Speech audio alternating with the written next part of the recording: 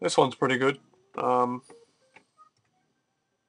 Yeah, I got a pretty old phone.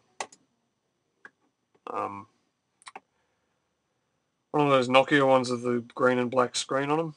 And it's got Snake 2 on it, which is so much better than any version of Snake. Except I've been told that the first Snake was pretty good. I've got Snake 2 and, apparently Snake 1's better, but, it remains to be seen. I've never seen it. And this is just stupid. I mean, come on. How hard can this be? You just go around in circles, eat the mouse. For fuck's sake. A little ball you can play with. Whee! You can sort of wrap yourself around it like a big boa. Ah, boa, get it?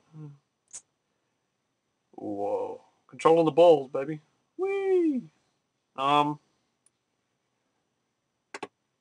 I guess this could get hard after a while once my tail gets to a certain, epoch. Come on, man. Woo! Let's go around in circles and eat the mouse.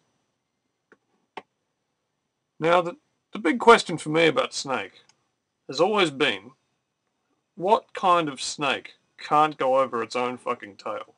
I haven't done it yet, but I'm going to assume that if I crash headfirst into my tail, my snake will die or something.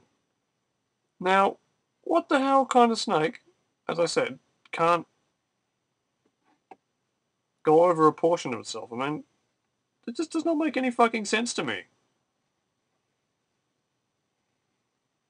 I'm sorry, it's just not a very clever game mechanic. I mean, I love the game of Snake as much as anybody, but that's always sort of taken away from it for me. I'm actually getting hypnotized by the spiral in the middle of the screen. Oh, for fuck's sake. Now, I can get myself tangled and not die. But then if I, like, go... Oh, all of a sudden, I'm dead. I mean, fair is fair, people. I don't get it. Oh.